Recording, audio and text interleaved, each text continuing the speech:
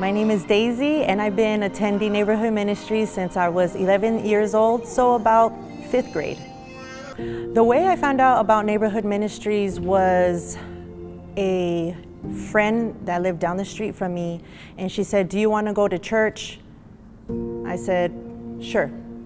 And ever since she brought me here, I stayed. One of the best memories I've had was definitely going to camp. Growing up in a family that just stayed at home, a single mom, we didn't have that availability to go out and travel or do things. So when I went to camp for the first time in my life, that was something big, something huge.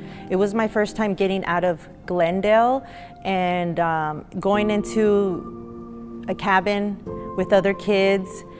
That was new for me. My leader at that time was Nadine, and it was easy to identify with Nadine because I could tell Nadine had grew up in the neighborhood, but I could tell that there was a change in her. So when I seen her, automatically I was able to relate and connect. And just when I went into worship, that was my first time experiencing people singing out loud and kids being happy.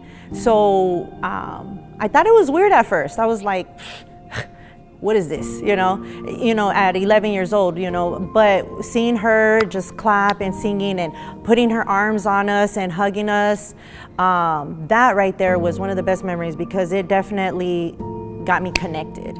And that's when I began to open up and not embarrassed to sing and seeing that this is normal, this is good, especially coming from a neighborhood where it was infested with gangs, drugs, toughness, roughness, and if you were to sing, it was almost like you got laughed at. During high school, I was a junior and I became pregnant.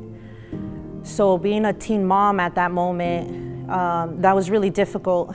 I know that I was gonna be the first one out of my family to graduate high school, and that was the goal.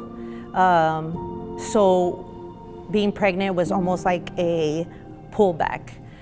Neighborhood Ministries had a program for teen moms. So when Googoos told me about it, she would come pick me up, and she would take me to Neighborhood Ministries, and we would learn about parenting classes, a little bit of breastfeeding, emotional stability. We would get points when we attended to buy diapers. And at this time, the person that I became pregnant from, as soon as I told him I was pregnant, 2 days later, he went to prison. So I was already in a state of panic. I wasn't sure how I was gonna do it. And but with Neighborhood Ministries and Googoos picking me up, that made a big difference in my life.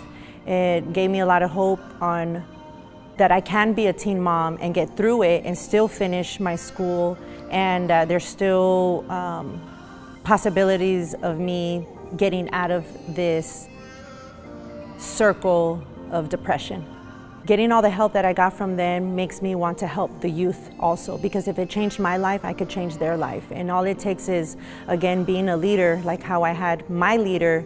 That was big for me. Some of these kids could relate and look at me and say, hey, she's helping me, and give that hope back.